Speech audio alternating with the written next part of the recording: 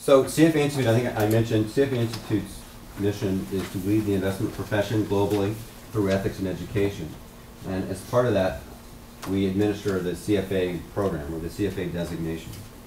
And the CFA designation, I'm going to talk about that in a few minutes, the specifics about the program.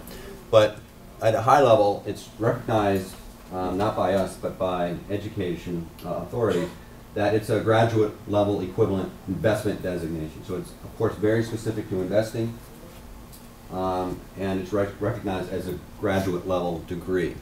It's self-study, and once you complete this program, you would be an investments expert, if you will, and you'll also be recognized as having the highest level of ethics and degree of ethics of investment professionals.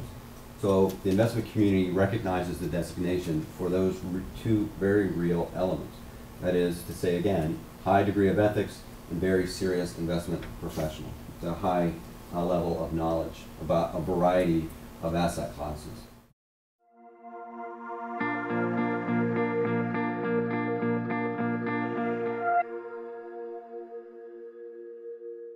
We currently have 220,000 candidates all over the world. About 60% of those candidates are not in the U.S., so they're outside of the U.S. You can see this, that's the dark blue line, or bars, is the growth of the candidates. These are people sitting for levels 1, 2, or 3 combined. And then the light blue is the number of members. So once you complete the CFA designation, that's not the end of your journey, that's not the end of your studies, it's actually the end of the beginning, okay? It means that you have the designation, but it's a lifelong, lifetime commitment. And it conveys that commitment to the investment community and to potential employers either way.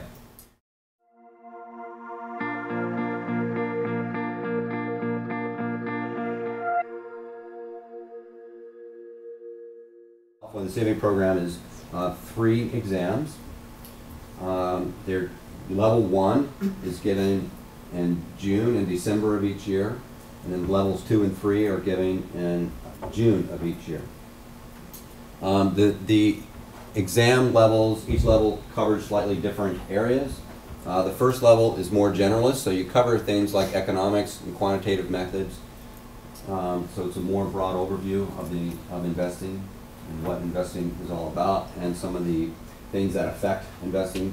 So it connects, so you can see here, it connects financial reporting to economics. So I don't know if you get that in your classes now, but it's a way of more formally drawing those connections together and thinking about how the macroeconomy impacts, say, financial statement analysis and organizations' profitability. And then level 2, you delve more into specific asset classes. In many of my slides, I showed a host of asset classes, and I didn't talk about what those asset classes were because of lack of time. But through the CFA program, you would be an expert. You would be very knowledgeable about a host of asset classes. As it shows here, we just show a few here, but equity, fixed income, derivatives, and alternative investments.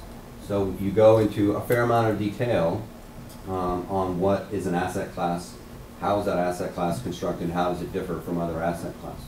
Because with that information, then not only can you build portfolios of asset classes, but then in level 3, we do portfolio management, so you put all of that together.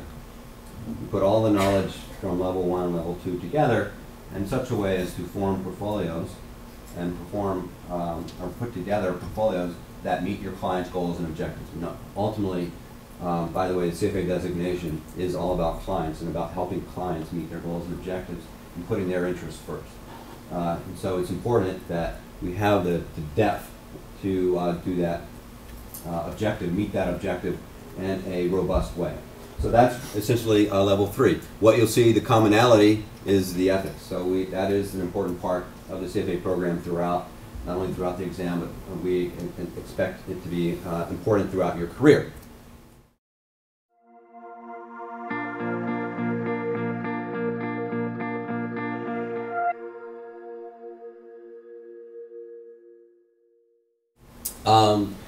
Students often ask about pass rates. So pass rates vary by each level. Level 1 pass rate is about a third, about 33%. And level 2 is a little bit higher, maybe 36 or 37, and level 3 is slightly higher, maybe 40%. Varies year to year, but it's somewhere between 30 and 40% at each level, the pass rate. Not everybody passes. And so then people say, well, how do I pass? And I say, study. Study.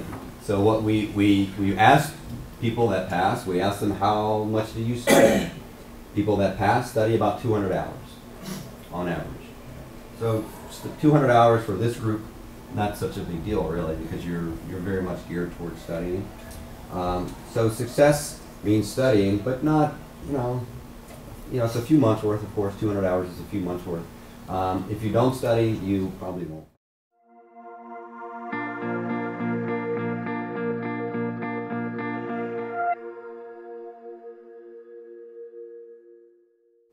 That once you complete the program, as I said, it's the beginning, of your career, the beginning of your journey, and that's very true.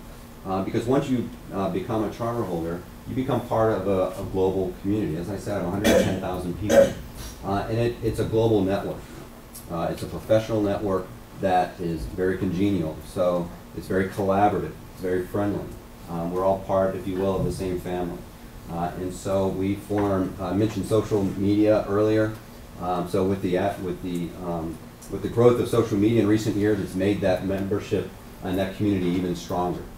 So there are ways that we connect with one another through social media, through conferences, through events, that we stay connected and we help each other do a better job, right? We help each other get better at what we do. And so it's a community of sharing. It's a mentorship community and a real collaborative community. So I don't want to